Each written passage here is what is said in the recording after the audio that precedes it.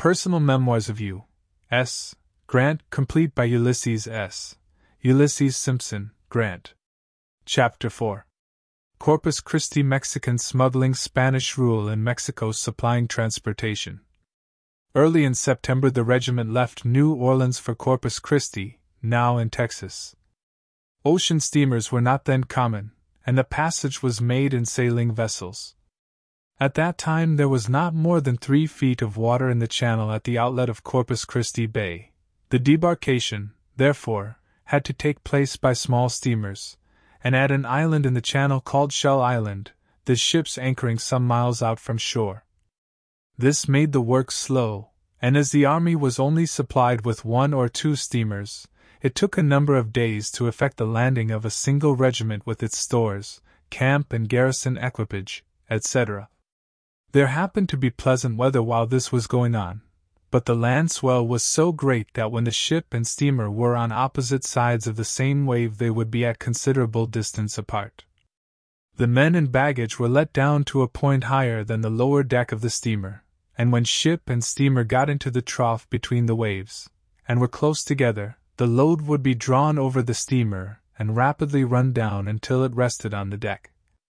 After I had gone ashore, and had been on guard several days at Shell Island, quite 6 miles from the ship, I had occasion for some reason or other to return on board.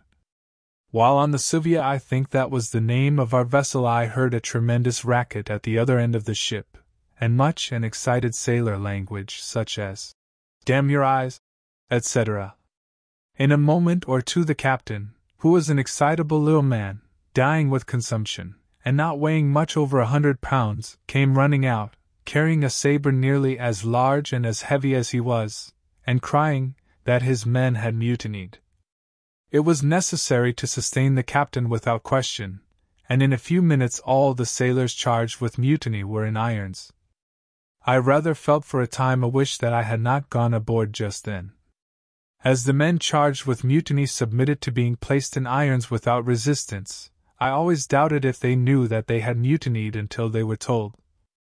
By the time I was ready to leave the ship again, I thought I had learned enough of the working of the double and single pulley, by which passengers were let down from the upper deck of the ship to the steamer below, and determined to let myself down without assistance.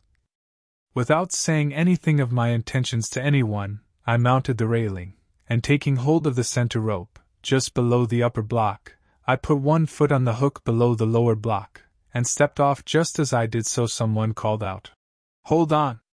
It was too late. I tried to hold on with all my might, but my heels went up, and my head went down so rapidly that my hold broke, and I plunged head foremost into the water, some 25 feet below, with such velocity that it seemed to me I never would stop. When I came to the surface again, being a fair swimmer, and not having lost my presence of mind, I swam around until a bucket was let down for me, and I was drawn up without a scratch or injury. I do not believe there was a man on board who sympathized with me in the least when they found me uninjured. I rather enjoyed the joke myself. The captain of the Sylvia died of his disease a few months later, and I believe before the mutineers were tried. I hope they got clear, because, as before stated, I always thought the mutiny was all in the brain of a very weak and sick man. After reaching shore, or Shell Island, the labor of getting to Corpus Christi was slow and tedious.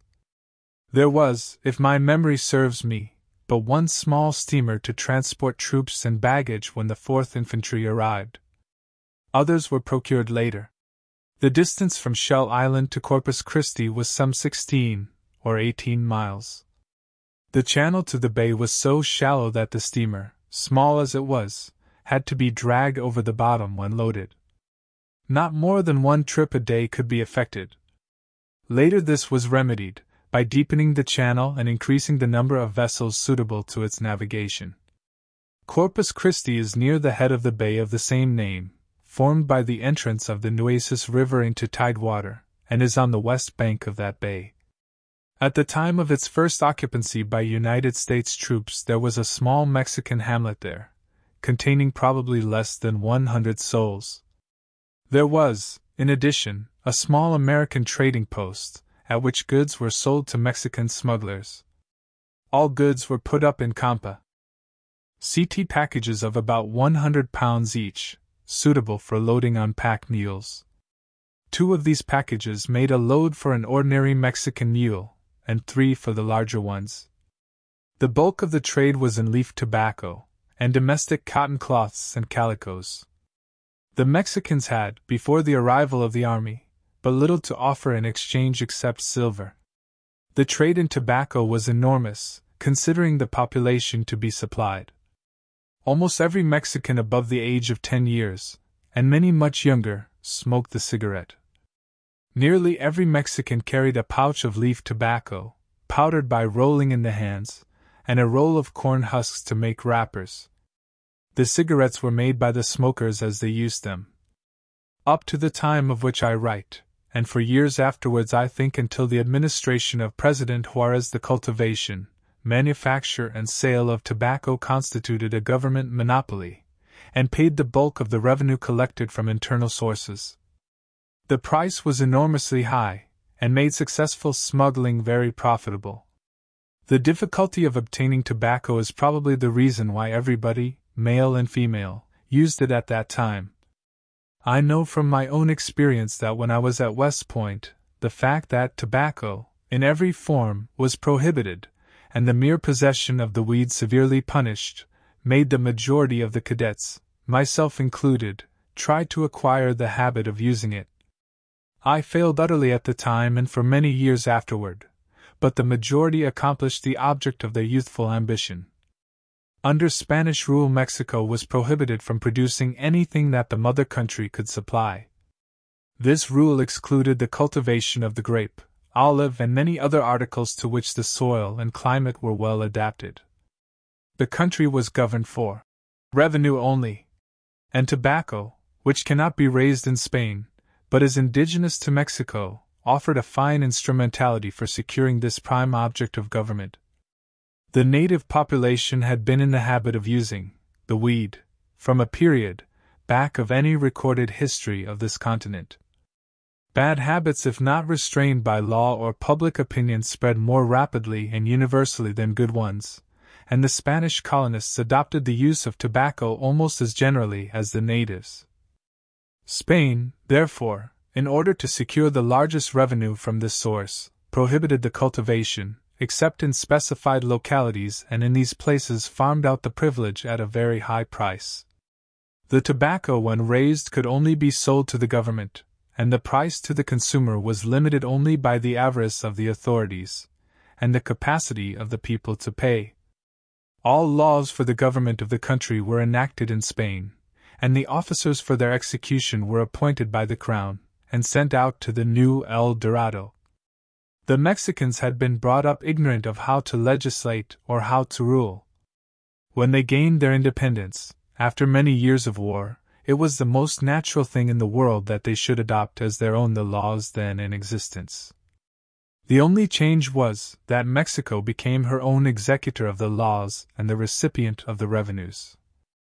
The tobacco tax, yielding so large a revenue under the law as it stood, was one of the last, if not the very last, of the obnoxious imposts to be repealed. Now, the citizens are allowed to cultivate any crops the soil will yield. Tobacco is cheap, and every quality can be produced. Its use is by no means so general as when I first visited the country. Gradually the Army of Occupation assembled at Corpus Christi.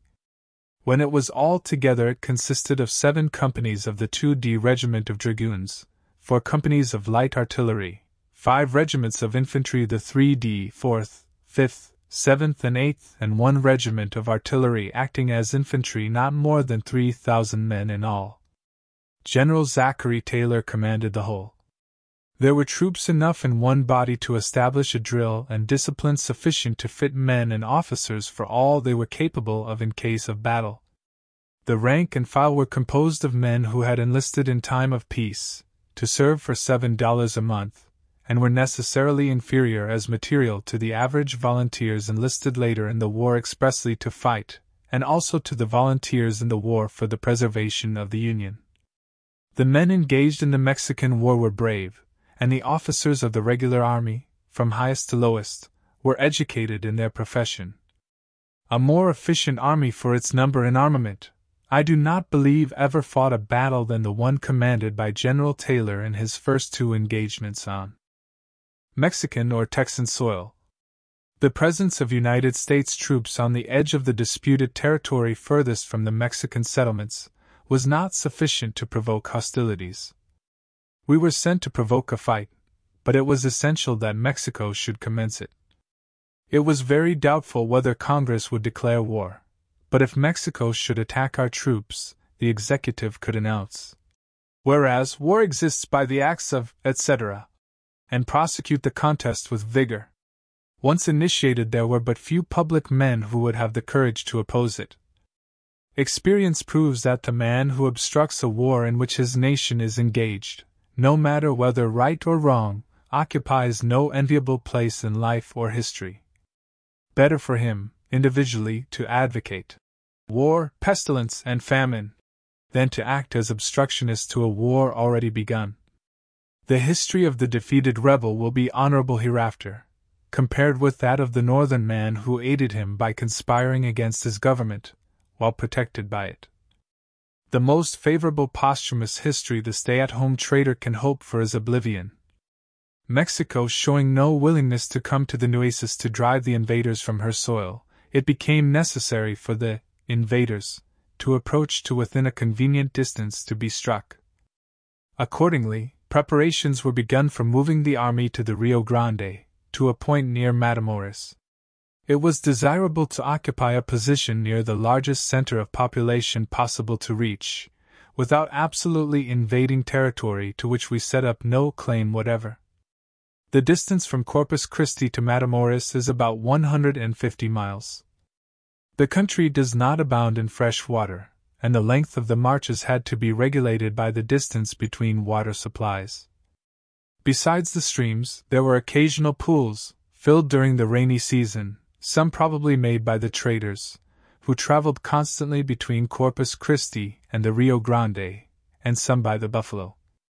There was not at that time a single habitation, cultivated field, or herd of domestic animals, between Corpus Christi and Matamoros. It was necessary, therefore, to have a wagon train sufficiently large to transport the camp and garrison equipage, officers' baggage, rations for the army, and part rations of grain for the artillery horses and all the animals taken from the north, where they had been accustomed to having their forage furnished them. The army was but indifferently supplied with transportation. Wagons and harness could easily be supplied from the north, but mules and horses could not so readily be brought. The American traders and Mexican smugglers came to the relief. Contracts were made for mules at from $8 to $11 each. The smugglers furnished the animals, and took their pay in goods of the description before mentioned. I doubt whether the Mexicans received in value from the traders $5 per head for the animals they furnished, and still more, whether they paid anything but their own time in procuring them. Such is trade, such is war. The government paid in hard cash to the contractor the stipulated price. Between the Rio Grande and the Nueces there was at that time a large band of wild horses feeding, as numerous, probably, as the band of buffalo roaming further north was before its rapid extermination commenced. The Mexicans used to capture these in large numbers and bring them into the American settlements and sell them. A picked animal could be purchased at from $8 to $12, but taken at wholesale, they could be bought for $36 a dozen.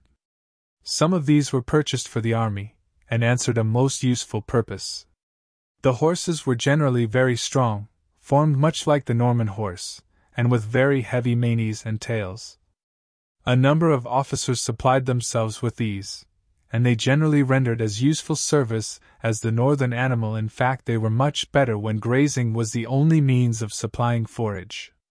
There was no need for haste, and some months were consumed in the necessary preparations for a move. In the meantime, the army was engaged in all the duties pertaining to the officer and the soldier.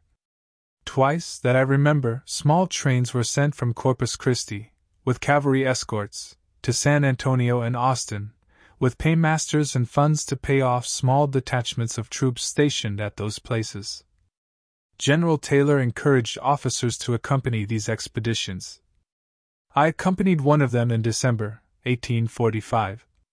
The distance from Corpus Christi to San Antonio was then computed at 150 miles. Now that roads existed is probably less.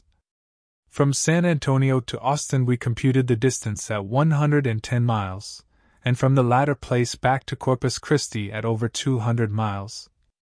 I know the distance now from San Antonio to Austin is but little over 80 miles, so that our computation was probably too high. There was not at the time an individual living between Corpus Christi and San Antonio until within about 30 miles of the latter point, where there were a few scattering Mexican settlements along the San Antonio River. The people in at least one of these hamlets lived underground for protection against the Indians. The country abounded in game, such as deer and antelope, with abundance of wild turkeys along the streams and where there were nut-bearing woods.